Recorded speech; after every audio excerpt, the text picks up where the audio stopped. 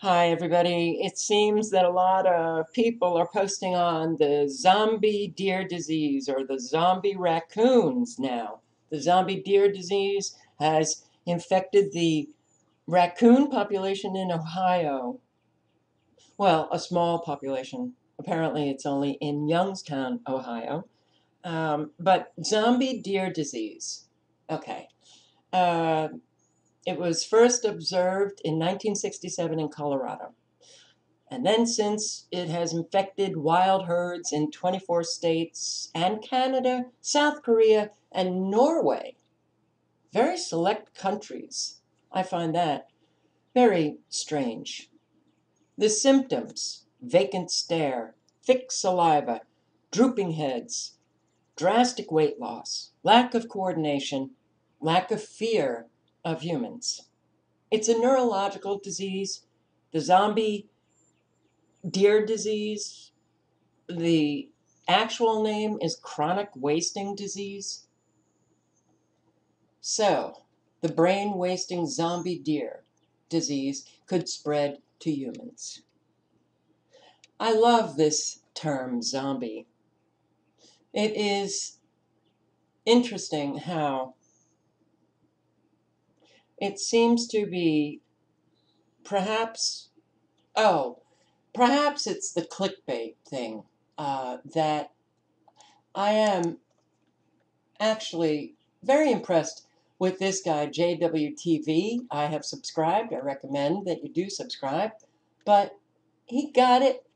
He got it right out of the gate. So remember we talked about the zombie deer disease. I'm sorry, it's probably clickbait, but I mean it's not my clickbait; it's their clickbait. Right. We're talking Okay. about zombie raccoons now. Now, I will link below to everything if you want to watch his video on this. I like his. Whoa. Well, seems to be very firmly grounded in reality and quite rational. And I do believe the term zombie is used as clickbait, and so many people are posting on the zombie raccoons in Ohio. Um, and mainstream media. Zombies, zombies.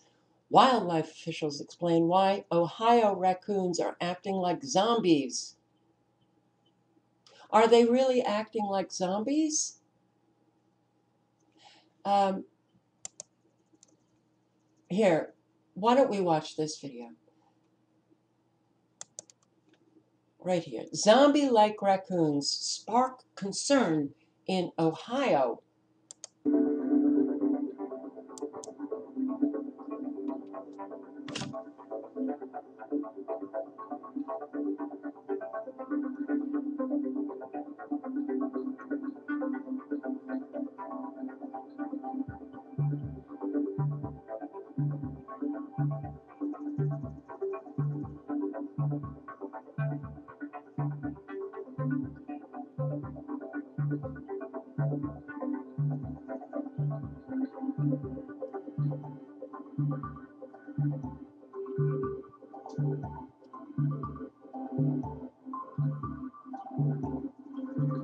Notice how healthy they look?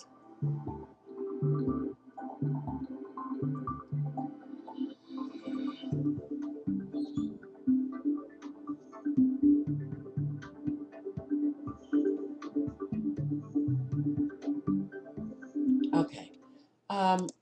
Now, many of the raccoons that are in this video look incredibly healthy. This was the video that they show. Nothing abnormal about this raccoon. And many people are saying that because raccoons are nocturnal, they coming out during the day, something's wrong.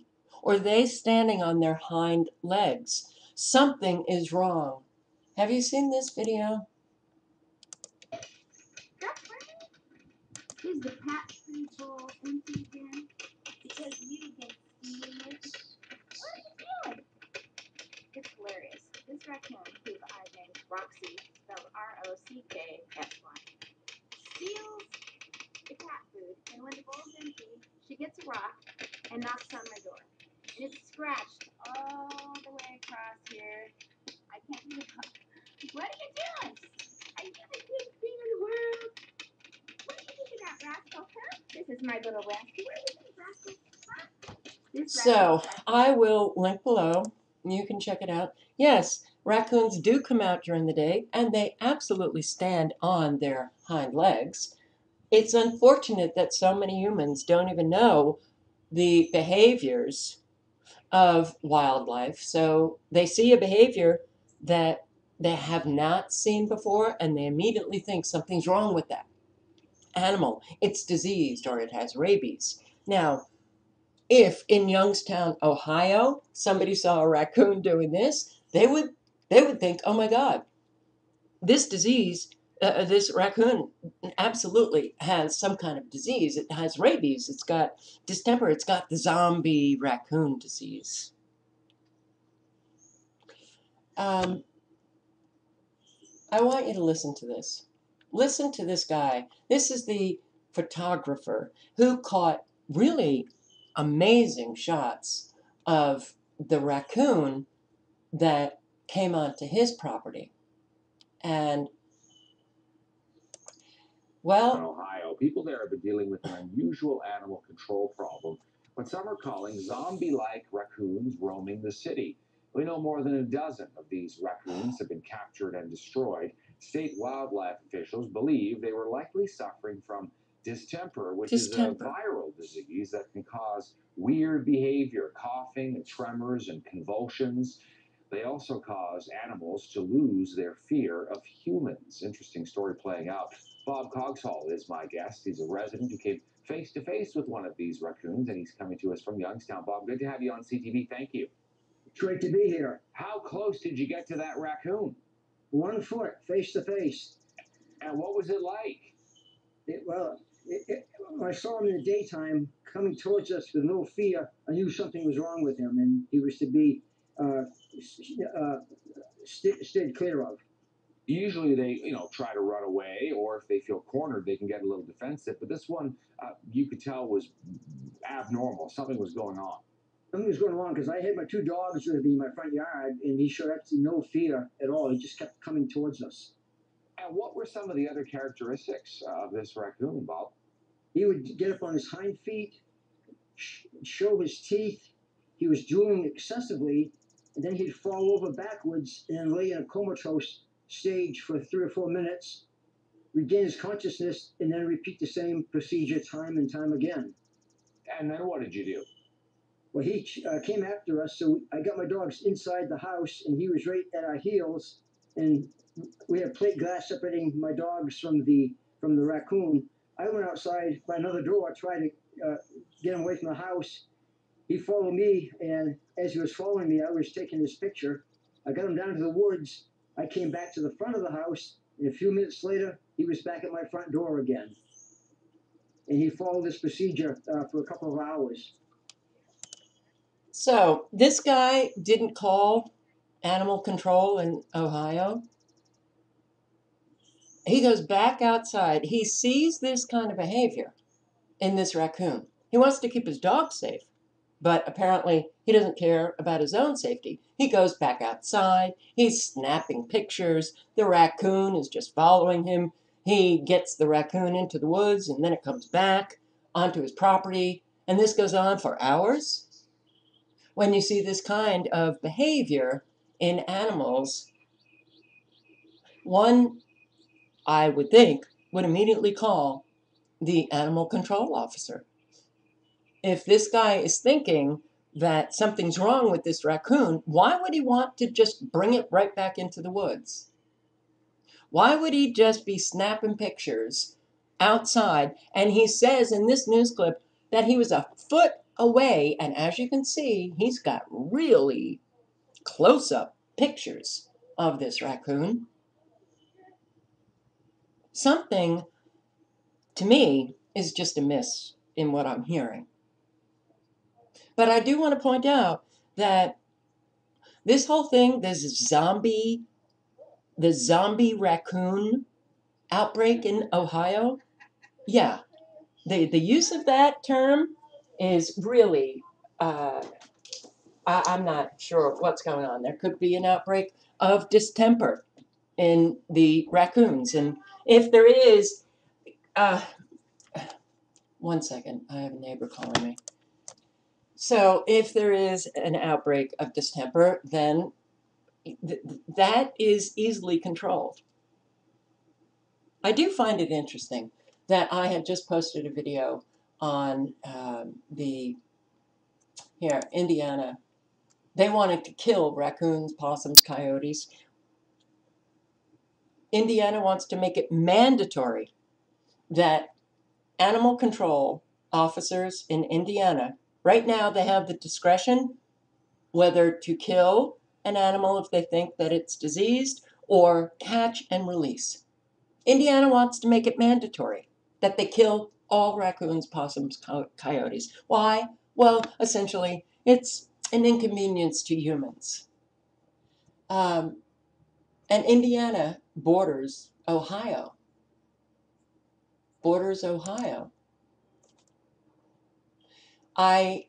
These articles are really quite amazing. Scientists worry brain-wasting zombie deer disease could spread to humans.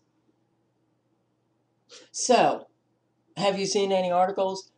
Oh my God, this zombie raccoon outbreak, it could spread to humans. Get rid of them.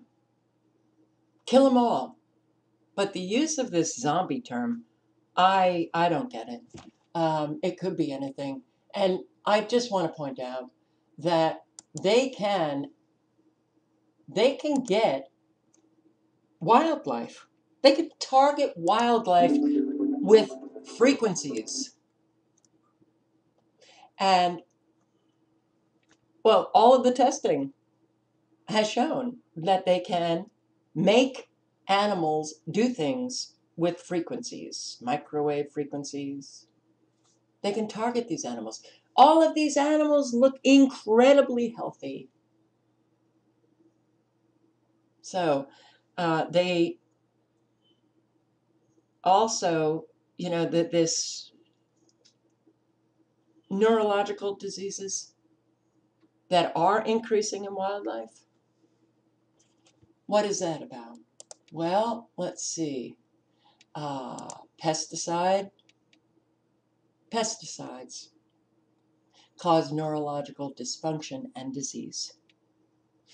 And a whole lot of pesticides are sprayed by residents in suburbs, farmers, and wildlife is eating. Their food supply has also been made toxic. And don't forget the dumping of aluminum nanoparticulates that are coming down all over.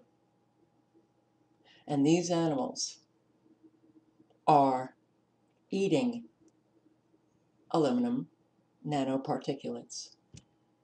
So I think we will see an increase of neurological disorders in wildlife. I hate what we are doing. Human beings, man. Wow. It's just a wow. So, reports of zombie raccoons scare homeowners. Puzzle police. When we already have heard many newscasters who are claiming that it may very well just be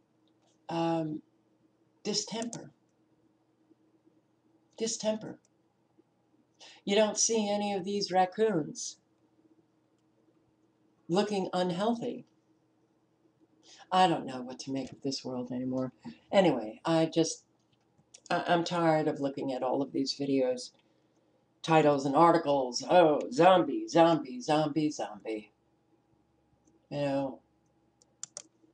Can we grow up here? The word zombie, for some reason, captures an awful lot of people's attention. All links are below.